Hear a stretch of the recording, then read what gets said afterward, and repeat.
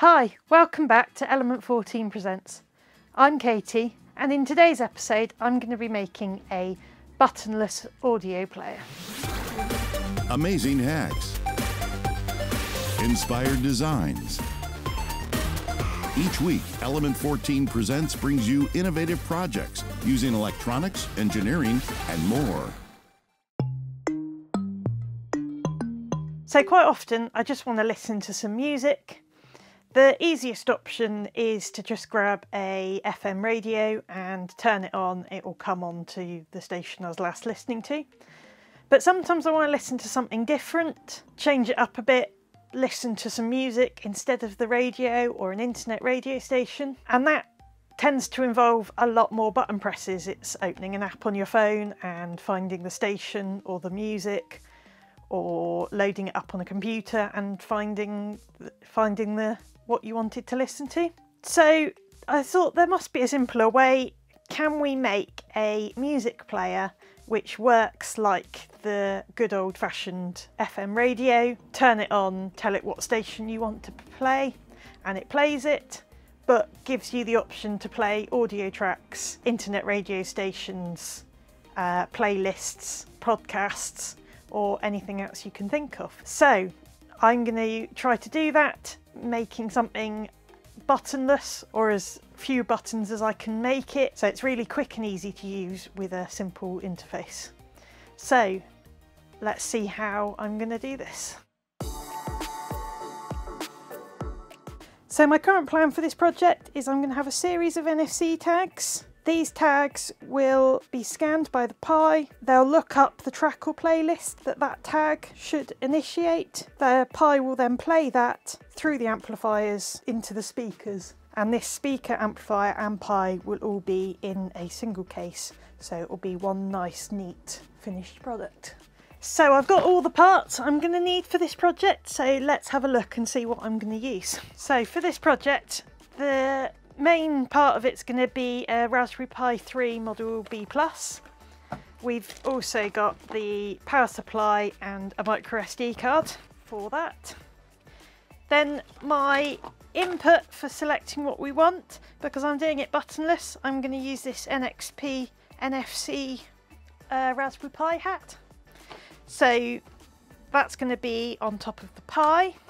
And then we've got these two evaluation kits, which looks like a really good way of getting a whole selection and variety of NFC tags. So this one's full of key rings and like a bracelet, and this pack is full of cards and stickers. So my current idea is that I'm going to stick the tags and use the cards, and use those for selecting what music or internet radio station or which playlist I want to be playing anytime. And I'm also thinking I'll use the cards in that pack to do what I'm going to call admin control, so volume up, volume down, and then I don't need any physical buttons for the volume. I may still need a button for the power, because I could tag it to shut down, but once it's shut down I won't be able to read the tag to turn it back on. But that's the only button I'm currently thinking I might need. Everything else I'm going to use the cards for. And then the last thing in here, we've got two 8-ohm speakers. These are really nice little cute speakers.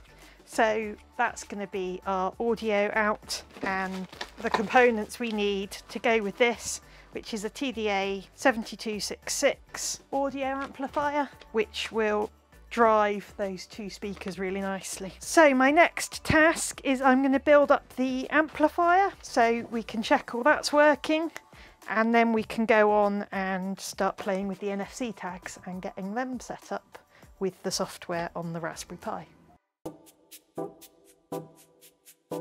Right, so let's have a look at the circuit. So here's the schematic I've designed. We've got the Raspberry Pi over here, the audio output from the Raspberry Pi, the NFC hat and the amplifier. If you'd like to hear me talk in more detail about this, then find the video on the Element 14 Presents page. You'll find that at the link below or on element14.com/presents. So now I'm going to put this on breadboard and test it up and see how our amplifier works.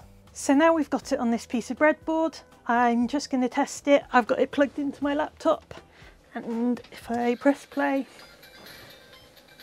it will play like that.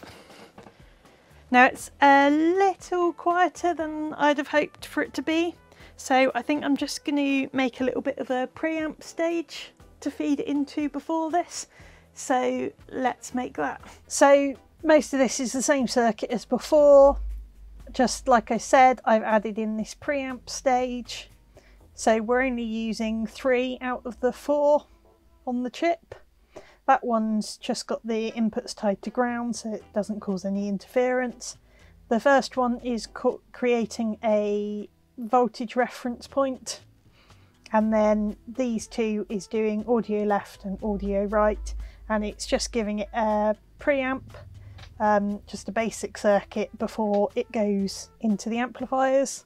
So I'm going to put that on some breadboard, and then we can see how different it is to what it was before.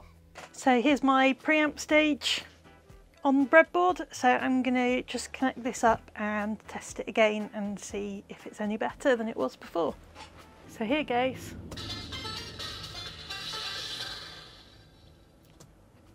So I'm happy with that, that's louder. So now I've tested it on the breadboard, I'm going to put it onto strip board, ready to go inside the case.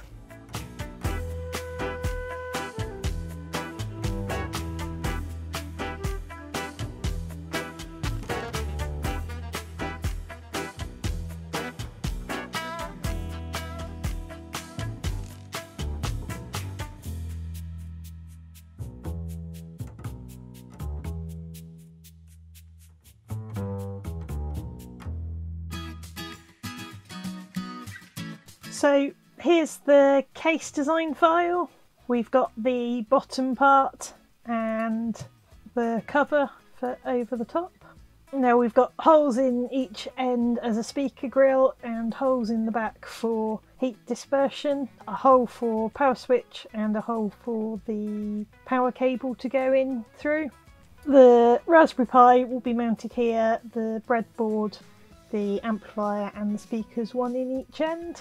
If you'd like to hear me speak more about this, or to see the previous version of it, have a look in the extras file. There I've got more detail, but this is what I'm printing for the project now. So then we can get it all assembled. Are you an engineer, electronics hobbyist or maker? Join the Element 14 community, where you can learn about new products and technologies, see cool projects, and connect directly with the people that make the products and the engineers that use them. Join now!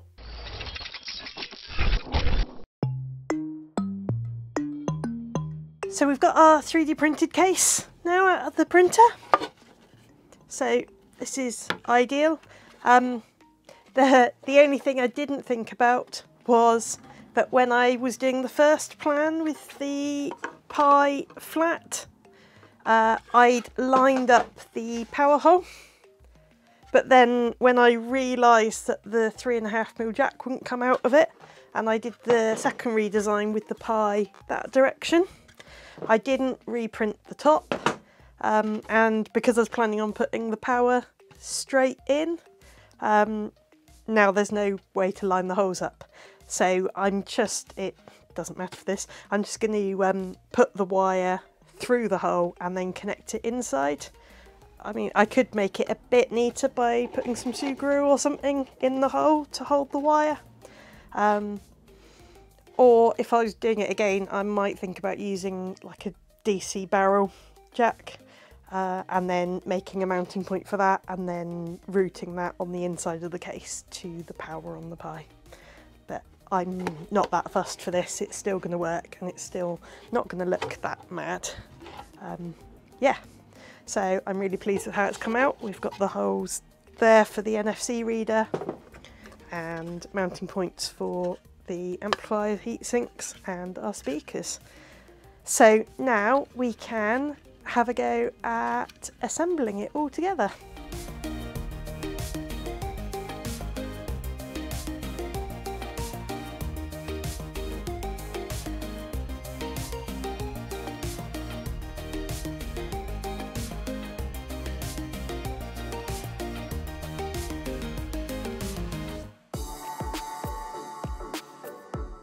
So this is the Pi inside our audio player. The NFC hat came with libraries to use, but also came with an example called Tag Read Execute, which would read a tag and tell you the contents. So I've actually taken that example and used it for my audio player. So the majority of this code is the example.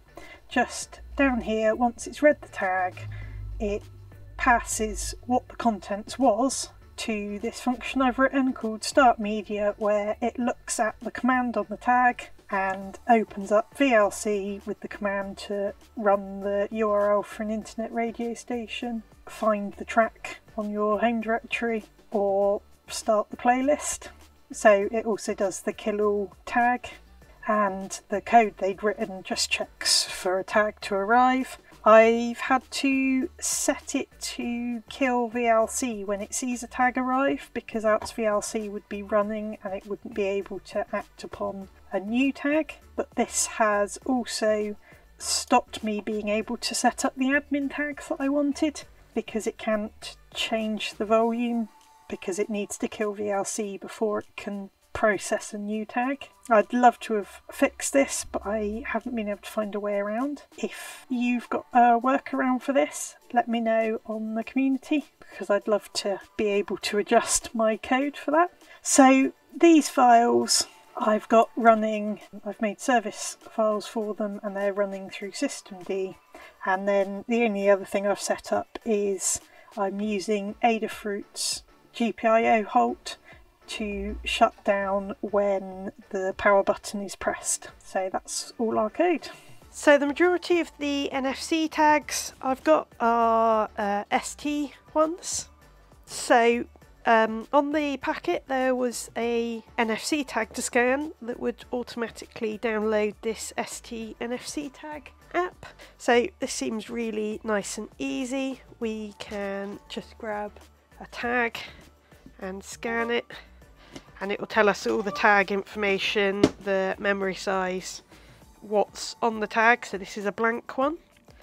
So this one is on a keyring, so I'm going to attach this to my car keys.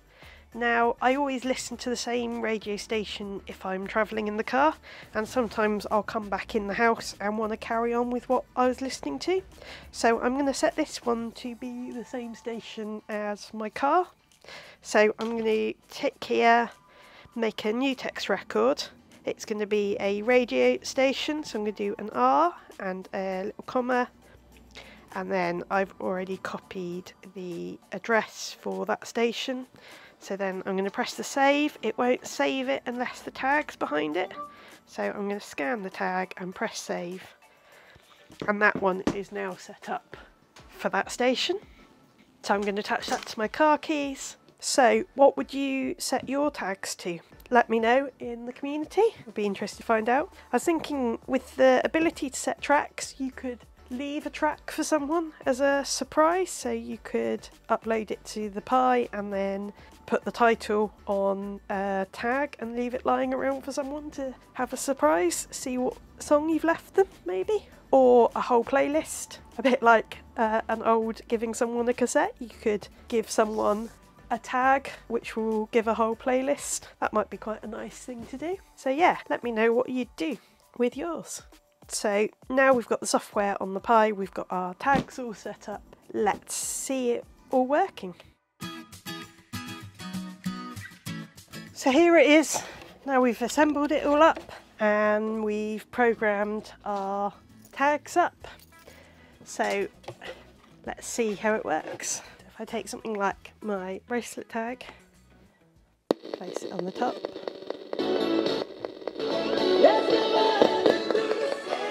And we can stop it. Or Instead, I could go for a track that's on the Pi's storage instead.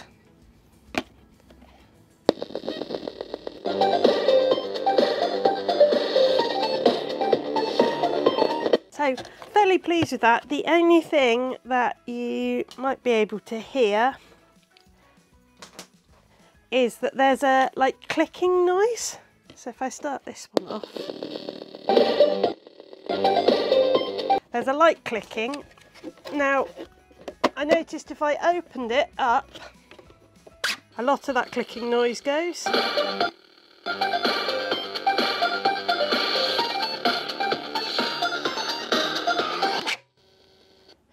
So I was wondering, I started off thinking it might have been noise from the speakers or noise rattling the case with the speaker grills.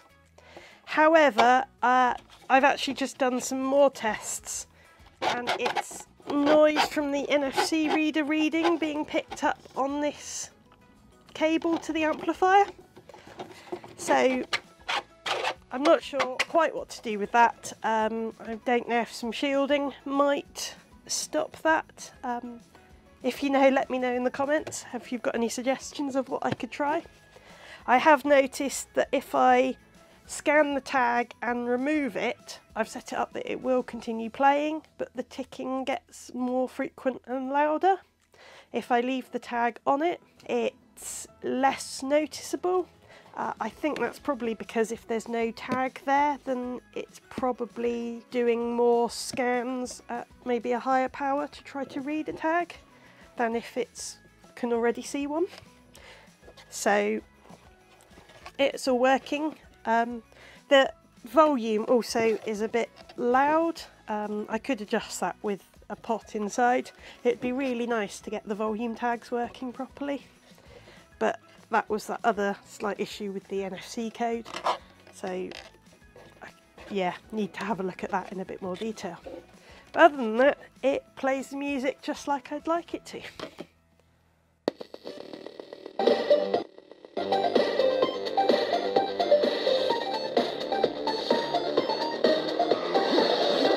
So I'm really pleased with how it's come out. We've got a music player with no buttons that reacts off NFC tags. It plays music. It's got the few issues with the interference going through to the amplifiers from the NFC reader. I'd really like to filter that out or shield that off, and I'd quite like to be able to get admin tags working for volume control. But other than that, I'm really happy with it. It's a music player and it will just play at the touch of a tag. So that's all we've got time for today, but I'd love to know if you've done something with NFC tags in the past or if you're planning to in the future. Let me know on the Element 14 community at element14.com/presents, and I'll see you next time.